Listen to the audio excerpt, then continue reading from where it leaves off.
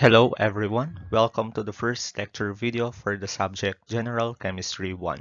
I am Sir Brian, your lecturer for this session. Before starting, please make sure to have the following. First, your writing materials, which includes your extra sheets or notebooks, and ball pens or pencils. And of course, you need your periodic table. So for this particular session, our objectives are: first, name ionic compounds given their formula. Second, write the formula given the name of the ionic compound. So as you can observe, for this topic, we will be dealing with ionic compounds. So let's start our discussion. In chemistry, chemicals are expressed using chemical formula, and these chemicals are commonly called compounds, and we have different types of compounds. As you may know, we have covalent compounds, we also have ionic compounds, but how can you identify if the given formula is an ionic compound? Before you would know how to name, how to write the formula for a specific compound, you should first know what type of compound you are dealing with. So, how can we identify if the given formula is an ionic compound? Ionic compounds result from an attraction between a cation and an anion. A cation is a positively charged atom, while an anion is a negatively charged atom. So basically, ionic compounds are a combination of a positive and a negatively charged atom. Metals tend to form cation and nonmetals tend to form anion. So metals tend to form positively charged atoms while nonmetals tend to form negatively charged atoms. In your periodic table, elements are divided into metals, metalloids, and nonmetals. So basically, using the periodic table, you can already identify if a given compound is an ionic or not by just checking if that compound is a combination of a metal and a non-metal element. So please refer to your periodic tables and check if in your periodic table the elements are divided into nonmetals, metals, and metalloids. So where are the metals located? So kindly check in your periodic table where the metals are located. On the screen, a periodic table is provided and it's already color-coded. You can already locate just by looking into the color of the element where the metals, the metalloids, and nonmetals are. So the blue ones are the metal elements which are located on the left side portion of your periodic table, while for the nonmetal elements, they are located on the far right portion of the periodic table, except for hydrogen. So kindly take note of that. Hydrogen is located here and not on the far right portion of the periodic table, while the metalloids are located here. They are the green ones here in the periodic table. So they are metalloids. They are not metal, they are not non-metal. But most of the time, they are considered metal, non-metal. So in some of our example, we'll be dealing with some metalloids and we will consider them as non-metals. So where are the nonmetals located? So in the periodic table, they are located on the far right portion of the periodic table except for the hydrogen. The atoms in the compound has a charge, so that means it's either negative or positive, but they also have a numerical value. So how can we identify the numerical value of their charge? To know the charge of a specific element, you can just use your periodic table. I think in your periodic table, the charges for each element are already provided, but there's a shortcut or an easy way for you to identify the charge of an element. So let's have a concrete example first. So our first example is lithium oxide.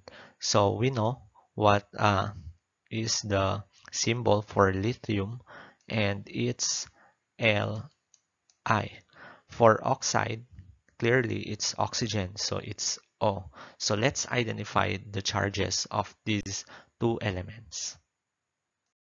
So using the periodic table, let's identify first where lithium and oxygen are located. So lithium is located here, and it's a metal element, so that means it has a positive charge, while oxygen is located here, and it is a non-metal element, so that means it has a negative charge. Now remember that all nonmetals have negative charges while metals have positive charges. Now how would we identify the numerical value of those charges? So it's very easy as long as you know where it is located. So let's name this first as first column, second column, third column, fourth column. Now for the next columns, we will go backwards. So since this is 4, this will be 3, 2, and 1. Let's pick this one. This should be 4. So lithium. Lithium is located on the first column. So that means lithium has a positive 1 charge. Since this is located here, lithium is located on the first column. Now for the oxygen, it is located here and we label this as 2. So that means it has a negative 2 charge. So it's very easy to identify the numerical charges of these elements as long as you know as to what column it is located. Now, let's try this for the other elements. So let's take, for example, magnesium. So what is the charge of the magnesium? So magnesium, since it is located on the second column, that means it has a charge of positive 2. How about sulfur? So sulfur is located here, and we label this column as 2, so that means it has a charge of negative 2. How about chlorine? So since chlorine is located here, and we label this as 1, so that means it has a negative 1 charge. So it's very easy to identify the charges of the elements. So let's go back to our example. So we have here lithium oxide, and we already know their charges. So first we have lithium, and its charge is positive 1. While for oxygen, its charge is negative 2. Now we will already write the formula for lithium oxide. So how would we write its formula? So first, the charges will be the subscript of their partner, or we will do a crisscross method. So positive 1 will go here, 1 will go here, and will be the subscript for oxygen, while 2 will be the subscript for lithium. So that means lithium Li2O1. But now, please remember that if the subscript is 1, you don't need to write already 1. So let's erase this one. So that means the formula for lithium oxide is Li2O. So this is the formula for lithium oxide. So for our example, lithium oxide, again, the formula is Li2O. Now let's proceed to our. So for our example number 2, we have potassium nitride, and that means we are dealing with a potassium element and nitrogen. So let's proceed. So potassium is K. Symbol for potassium is K, while nitrogen is N. Now, let's locate them here in the periodic table. So, potassium is here. It's a metal element, so that means it's positive. So, K, or potassium, has a positive charge, while nitrogen which is located here, that means it has a charge of negative. But what is the numerical value of its charge? So again, we will identify as to what column it is located. So again, we will number this one. 1, 2, 3, 4, and we'll go backwards. 3, 2, 1. So that means potassium, since it's located here on the first column, that means it has a charge of positive 1. While for nitrogen, since it is located here and it's labeled as 3, so that means it has a charge of negative 3. Okay, so let's so for potassium nitride, its formula is already shown here. So it's K3N. Okay, so but then let's repeat again the process. So K potassium has a charge of positive 1 and nitrogen has a charge of negative 3. So if we will write this one, we have K positive 1 and N negative 3. Then we'll do the crisscross method. So K will have a subscript of 3 and N will have a subscript of 1, but we don't need to write 1 anymore, so it's not present here anymore. So it's just K3N. So the formula for potassium nitride is this one. Okay, next. So next example is sodium chloride. So let's locate sodium and chlorine. Since it's chloride, so we are dealing with chlorine and sodium. Symbol for sodium is Na. So let's locate them in the periodic table. So Na is located, or sodium is located on the first column, and it's a metal element, so that means it has a charge of positive 1. Now for chlorine, and it's located here, it's a non-metal and it's located on, this is 4, 3, 2, 1. So its charge is negative 1. So they both have 1 as their numerical value of their charges. So it's very simple. Even if we will do a crisscross method, it will not be written anymore. So for our third example, which is sodium chloride, its formula is NaCl. Now for our fourth example, we have aluminum oxide.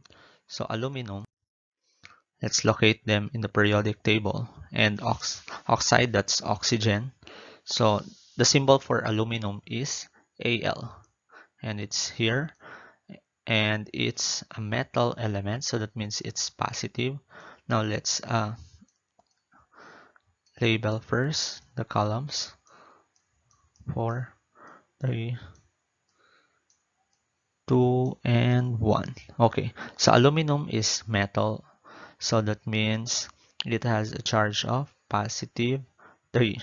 While for oxygen, it's located here, so it's a non-metal element, so that means it has a negative charge and its numerical value is 2.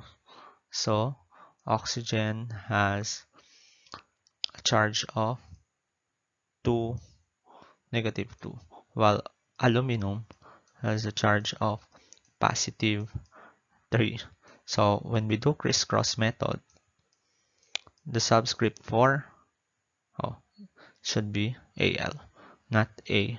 Okay, so Al2 from the oxygen and O3.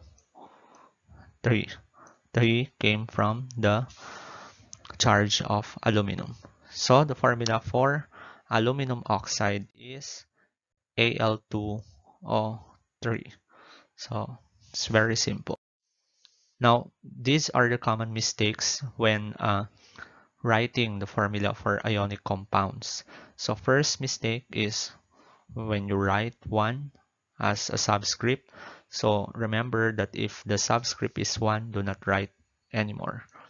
Then again, a common mistake for especially students, for first timers in naming ionic compounds, they tend to write still the charge of the element. So you don't need to write the charge anymore, and make it clear that uh, it is written as a subscript and not a superscript. So it should be below the element. Okay, so these are some of the practice problems which you can work on in your notebooks. So if you have queries or clarifications regarding these problems, you can post them in the discussion board of our LMS lesson. So let's proceed to our. So for our next discussion, we will be naming ionic compounds with transition metals. So what are transition metals? So transition metals are any of various chemical elements that have valence electrons. Valence electrons are electrons that can participate in the formation of chemical bonds in two shells instead of only one. So in the periodic table, transition metals are located on the middle part of the periodic table. They are located here. Most of our examples last time only includes metals which are located here on the far left portion of the periodic table. Now, naming of transition metals is different with that of uh, the other metal elements, because for transition metals they have various charges. They can have two charges like positive 2 or positive 3. It depends on the element. So that's why it's different when we deal with transition metals. So most of the transition metals can make multiple ions with multiple charges. This is the problem with transition metals, unlike for the other metals which only have one charge. But for transition metals, they have multiple charges. So for example, we have Fe2O3, uh, which includes Fe, which is iron, and O, which is oxygen. So Fe, or iron, is a metal element, while oxygen is a non-metal element. So that means this is an ionic compound. And iron is a transition metal, which includes various charges. So in this formula, we should know first, or we should identify first, what charge of iron was used in this formula. So we will work backwards for us to know what charge of iron was used. So we have Fe, or iron, and oxygen. Now since the subscript of oxygen here is 3, that means it was the charge of iron. So it's positive 3, while oxygen, since the subscript of iron is 2, and if we work backwards, we have used crisscross method. So we will just put back 2 as superscript of oxygen. So that means the charge of oxygen is positive. Or no, it's negative. Let's erase that one. It's negative 2. So we use iron with a 3 positive charge. So that means in naming, we need to indicate the charge. So how's that? So clearly, iron is part of the transition metals. In this slide, you can see some of the common ions that we are using in naming or writing a formula, the formula for the ionic compounds. So you don't need to memorize this one, because you already know how to identify the numerical charge of the elements. Going back to our example, which is Fe2O3, we already identified what charge of iron was used. in this formula, and we identified it as 3 positive. Well, for oxygen it's 2 negative. Now for oxygen, in naming, we will just use the IDE name of the second element. So oxygen is oxide. Now for the iron, we will indicate the charge. Now we'll put here iron, and then we will indicate using Roman numeral numbers the charge of the element. So it's 3. So we will enclose that in a parenthesis. So the name for this ionic compound is iron 3 oxide. So that's for our first example. So first point, you need to identify what charge was used in the formula for the transition metal. Now next one, you will just use the IDE name of the second element. Now for the first element, which is the transition metal, you need to indicate the charge using a Roman numeral number, which will be enclosed in a parenthesis. So it's iron 3 oxide. So for our second example, we have CrBr2. Cr refers to chromium, and we also have bromine. Okay, now let's identify the charge that was used for chromium. So Cr is chromium is part of the transition metals. So chromium, since the subscript for bromine is 2, that means that was the superscript for, or the charge of chromium. So it's positive 2. While for the bromine, since Cr in this formula doesn't have any subscript, that means bromine has a negative 1 charge. So very easy, it's chromium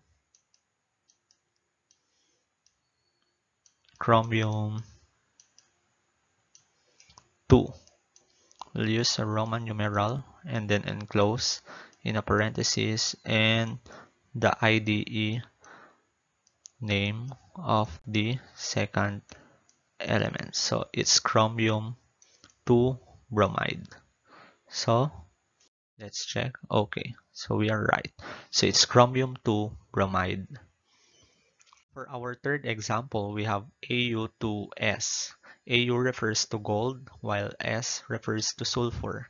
Now, we need to identify the charges for these two elements. So we have Au, which is gold, and we have sulfur. Now, since the subscript for sulfur, or we don't have subscript for sulfur, that means it's positive 1. The charge of the gold is positive 1. While since the subscript for the gold is 2, that means the charge of sulfur is negative 2. Now since this is 1, we will name this as gold 1, and then we will use the IDE name of the second element, and it's sulfide. Now the answer that was provided here is aurum 1 sulfide. We use aurum here because it is the Latin name of gold, and it is also the basis of its symbol. So it's aurum 1 sulfide. So you can use both or either of the two. So next, so for our fourth example, we have CO3N2. CO is cobalt and N is nitrogen. Now let's identify its charge. So since the subscript for nitrogen is 2, that means the charge of cobalt that was used is negative 2. While for nitrogen, since the subscript for cobalt is 3, that means the charge of the nitrogen is positive 3. So the name of this compound is cobalt 2 since the second element is nitrogen, it's cobalt 2 nitride. So that's how you name ionic compounds with transition metals. So for our fifth example, we have ZnO. Zn refers to zinc, while O refers to oxygen. Now, if you can observe, none of them have subscripts. That means their charges are either 1 or their charges were the same.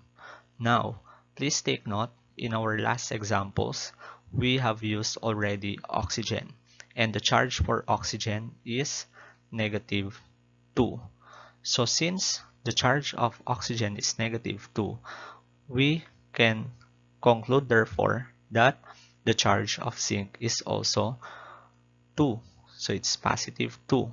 That's why none of them have subscripts, because their charges were cancelled because they have the same charges.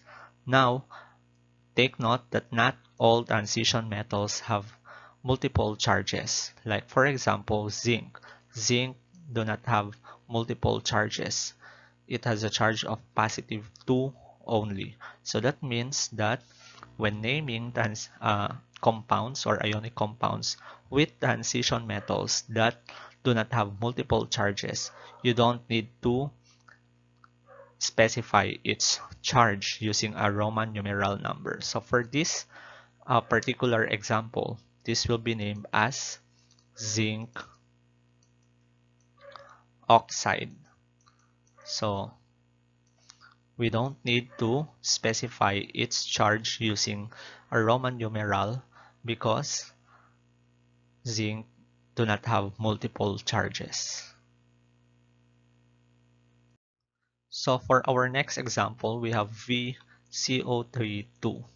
So V refers to vanadium, and CO32 is an example of a polyatomic ion. So we are now trying to name an ionic compound which involves a transition metal and a polyatomic ion. So these are some of the examples of polyatomic ions. We have ammonium, we also have carbonate, hydroxide, nitrate, nitrite, we also have phosphate, sulfate, and sulfite. So there's no other way for you to identify a polyatomic ion but only by memorizing these polyatomic ions. So in our last example, we have CO32. So that's carbonate and it has a charge of 2 negative. So let's go back to our last example. We have vanadium. We also have carbonate. And we know that the charge of the carbonate is negative 2 based on the chart that we have seen in the last slide. Now, checking into their subscripts, vanadium doesn't have any subscript. So that means that the charge of the carbonate should be positive 1, but should be negative 2. So what could have happened? Why the formula is like this? So since we know that carbonate has a charge of negative 2, that means that the subscript of vanadium should be 2. Now, please take note that formulas can be reduced if the subscripts are still divisible.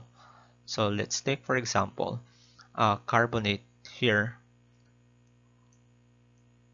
will have 4 as its subscript, meaning vanadium should have a positive 4 charge.